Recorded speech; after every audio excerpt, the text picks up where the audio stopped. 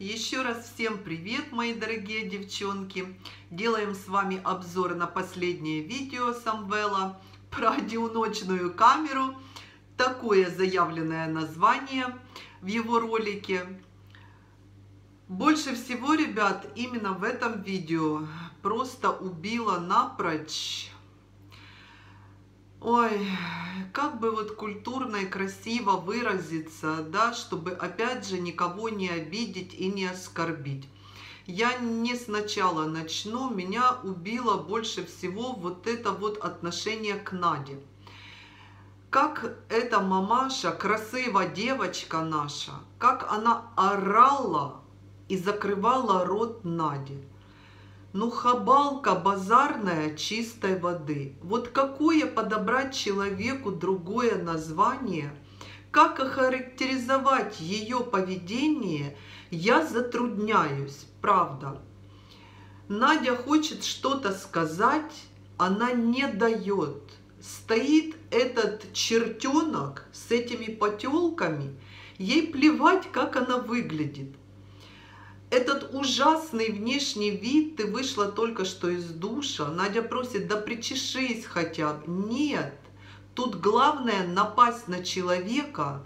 Было ощущение, что она сейчас во рту этой Нади поцарапает, честное слово. И уже подключился такой псих, такой нервяк, она уже психуется, красивая девочка.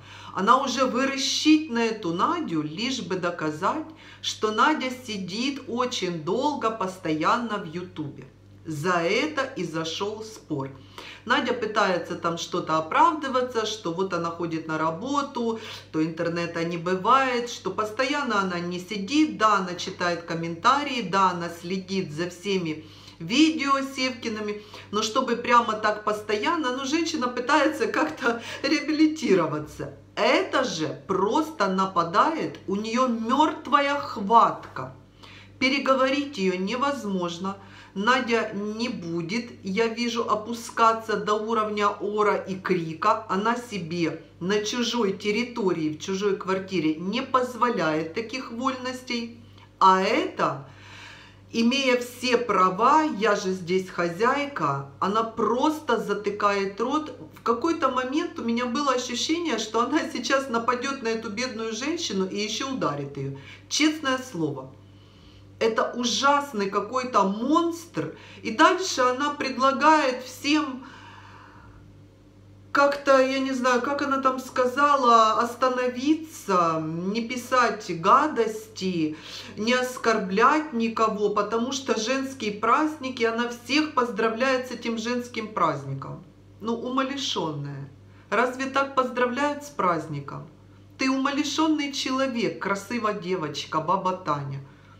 У тебя какой-то невроз, какое-то психическое заболевание однозначно существует. Это не деменция, как пишут многие комментаторы, но там с головой или с нервной системой, или все в куче вместе непорядки.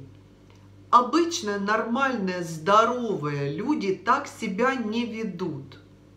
Это было ужасное зрелище. Смотреть это, конечно же, долго, невыносимо, невозможно. И я понимаю девочек, которые мне пишут: Анжелик, я перестала смотреть их, это невозможно, я лучше послушаю короткий твой обзор, прихожу к тебе на канал, но не хватает здоровья просто смотреть на вот это вот чудовище, прыгающее, орущее, на вот этот ее внешний вид.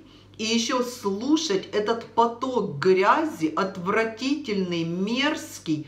В таком возрасте человек находится, но это очень непристойный вид. Это непристойное поведение. Поговорили о многом и затронули конфеты, которые бабка зажала. Гене, вернее, Эдик передавал бутылку такую, типа из-под алкоголя, и наполненная конфетками, она зажала, не привезла в Запорожье. И когда вопрос ей этот задали, вы слышали этот лай, как овчарка? Это ужасно. Какое ваше типа собачье дело? Че вы лезете? Куда мне надо, туда и дело. Так ты так и скажи, чего ты тогда врала нам? Чё ты врала, что забыла положить, что в следующий раз отдашь? Нет, это умышленно ты эти конфеты оставила у себя дома, потому что ты жадный человек. Ты алчный и жадный человек. В этом вся причина. Затронули также вопрос с конфетами, которые баба Таня высылала внучкам в Белебей. Кто-то там написал один пакет, и тут рот открылся, и просто остановить невозможно человека было. 4 пакета выслала. Так почему ты не говоришь, что в этих 4 пакетах было по 150-200 грамм?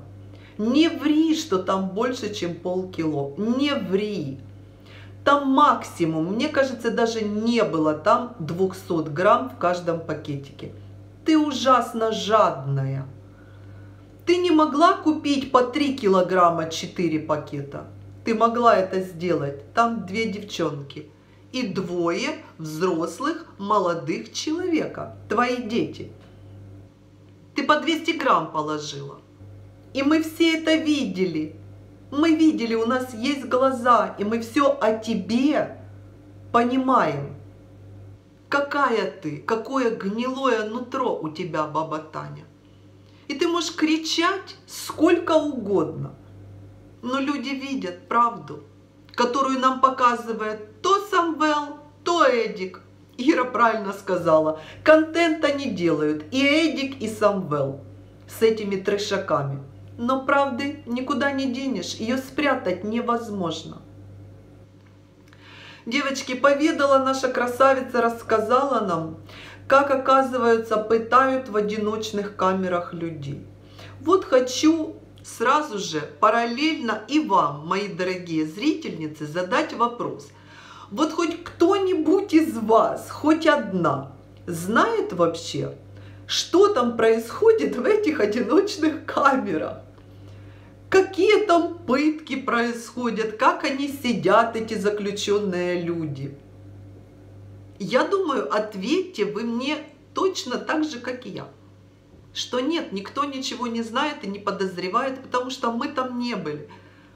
Откуда ты, красивая наша дамочка, все знаешь в мельчайших подробностях? Какие пытки, какую воду, какие капельницы на голову льют? Я цитирую сейчас речь бабы Тани.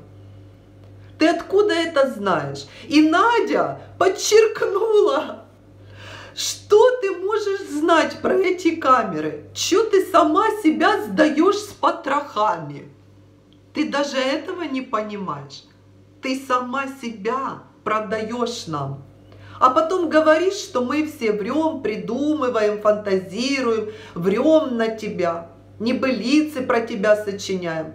Да с твоих же слов все мы и говорим, и повторяем за тобой только. И излюбленная тема, ребята, Аршалуйс.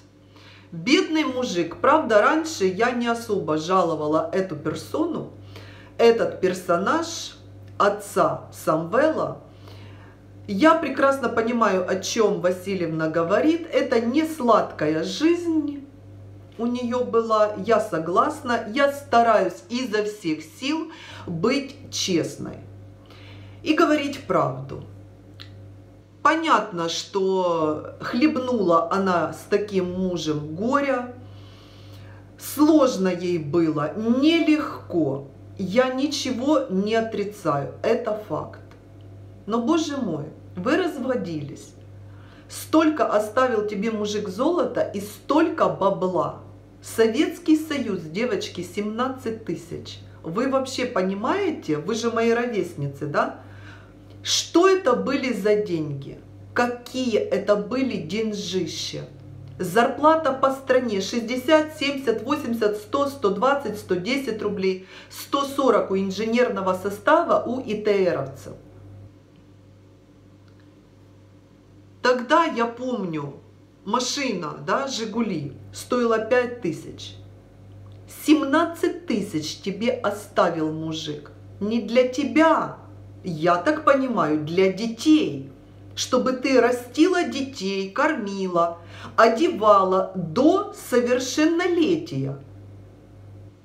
Где эти деньги? Куда ты их дела? И ты бьешь себя кулаками в грудь и кричишь, что он тебя оставил, а ты сама детей поднимала, все на одни плечи на твои навалилось, ты прямо мать-родина, мать-героиня. Да Аршалуй тебе оставил на 3 детей 17 тысяч, это вот так. Это вот так. Если бы ты тратила деньги по назначению на детей, еда, одежда, отдых, всего бы хватало на много-много лет 3 детям. Орала здесь, как резаная просто, проклинала. Ой, боже ж ты мой, про этого Аршалуйса я понимаю, что, конечно же, сейчас этот Аршалуйс в выигрышной ситуации, что не живет с этой Васильевной. У него спокойная старость, мужик хочет, работает, что-то выращивает на огородике, хочет, где-то там подгулял. Говорят, что у него и баба есть какая-то там молодуха, кстати, не чита этой. Ну, это такое уже дело. Ничего он не проиграл, этот Аршалуйс, а только выиграл от этого развода. Поговорили про проституток. И здесь Татьяна Васильевна эксперт. Она все знает. Кто, как, кому, где, в какое время. Девчонки, опять один вопрос в голове. Вот вы бы обсуждали эту тему со своими детьми? Вот разное поколение, отцы и дети. Я примеряю всегда на себя. Вот сидит мой сын, да, и я вдруг начала, мама своего сына, обсуждать тему этих проституток, где, что, как, кто любит там клубничку. Сынок сидит, подхихикивает, и она в красных разных эпитетах, не стесняясь, все это вываливает нам, как грязное белье. У тебя ум в голове есть? Что у тебя в этой голове? Какой ты была в молодости, если сейчас в старости ты ведешь себя вот таким образом, как мы наблюдаем? Ребят, такой был обзор на сегодняшний день. Вот такое последнее видео. Там Самвел еще затронул, да, забыла тему, что это он отцу рассказал, что она проиграла золото это, а она, оказывается, врала мужу своему, небылицу такую сочинила, прям актриса, ей бы книги впору писать, да, что ей кто-то там нож подставил под горло, заставили снять с себя все золото, и она пожалела детей, и сняла и отдала золото. Эту бредню она сочинила мужу. Все на самом деле было по-другому. Ты просрала. Пардон за мой французский, девочки, но она его просто просрала. А это очень большие деньги. Тогда при совке кого-то опять обидит это слово, я тогда прошу прощения, но я не со зла. Совок я имею в виду те годы в Советском Союзе. Я, кстати, за ними тоже очень скучаю, за этим временем. У меня было прекрасное тогда детство, юность, было все замечательно, без нареканий, без сожалений всяких, правда. Совок это, просто я вспоминаю, коротенько так говорю, без обид, девчонки. Ты просто просрала это золото. Точно так же, как и деньги, сумасшедшие деньги, которые оставил отец своим детям, а не тебе, лохудре. Вот такой вот, девочки, обзор. Это мое субъективное мнение. Я думаю, ваше мнение не сильно будет отличаться от моего. Напишите в комментариях, все прочитаем, обсудим и будем ждать следующего видосика. Посудачить, посплетничать про нашу любимую бабу Таню. И завтра ждем нашего женского весеннего праздника. Всех с весной, с наступающими. Может, кого-то уже наступил этот праздник. Я всех вас, дорогие мои, поздравляю. От всего сердца, от всей души.